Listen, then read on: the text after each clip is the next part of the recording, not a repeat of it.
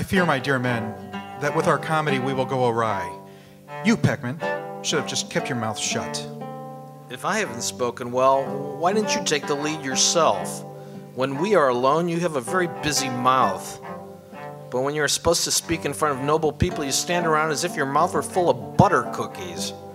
If I had kept my mouth shut, that also would have been absolutely embarrassing for us. But you fools, are you that afraid of comedy? How could we not be scared? We've never played a comedy in our whole life.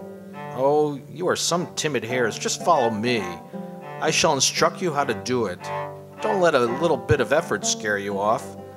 You will be pleased when afterwards you will be held in higher esteem than the Kunstpfeifer. Let us now discuss what comedy we shall play. What do you think, Schiefer Barthel? I think, you good men, it would be nice if we perform Adam and Eve, Abel and Cain. Oh, what a farce. Who would then undress and play a naked Eve? We should rather play the chaste Joseph. That's also not possible, since Joseph had 11 brothers, let alone all the other people, and we are only 4. How about if we acted out the 3 men in the burning oven? Because the part with the golden sculpture is rather funny, and our comedy is supposed to be funny. Only the hangman would want to sit in a burning oven, but not me. Because I know how much it hurts if you only burn your finger just a little. How would it be if you sat in a fire? You fool, you don't burn your ass. You could have a painter paint a fire and have the 3 men sit behind it. Oh, these are farces.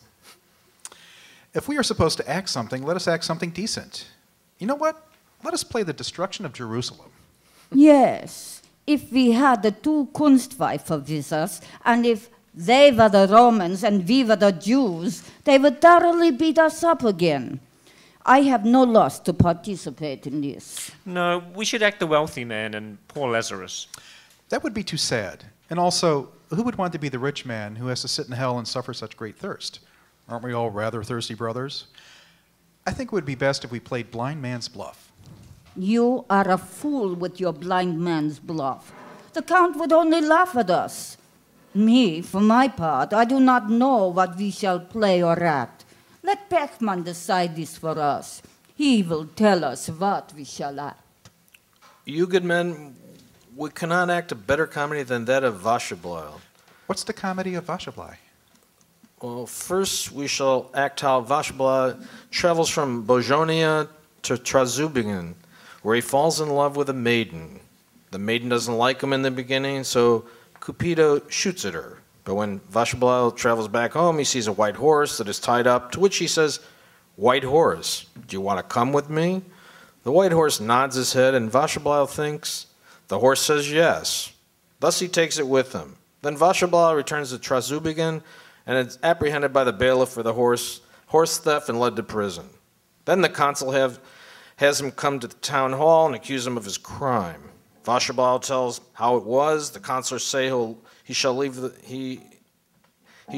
room. That's what Vaschebloil does, and he never returns.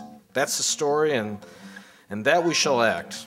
Now we shall cast the characters, but above all, we must have pickle herring, since no comedy is funny if there is no pickle herring involved. Prologus, as we are but 4 beer fiddlers, you would not be the worst choice for that. Why not? I shall act foolish enough. I myself would be Vaschebloil.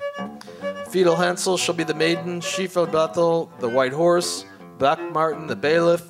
He who has nothing to do shall be the musicians in the comedy. Hey, you good man. One person has been forgotten. Who will be Cupido? Who shoots at the maiden? It's true. Hold on. How do we do this? We'll ask Bona to be Cupido. Well, my good men, I shall prepare the comedy. All come to me in 2 hours, and I shall teach you all your parts. And if we know them properly, and we shall act them in front of the Count, I am sure we will not only triumph in this matter, but also earn a decent tip. Now tell me, do you still know who your characters are? Yes, I am Pickle Herring. Me, Vaschebloil. Me is the maiden. Me, the white horse. And me, the bailiff. Well, I'll fetch Bona and return in due time.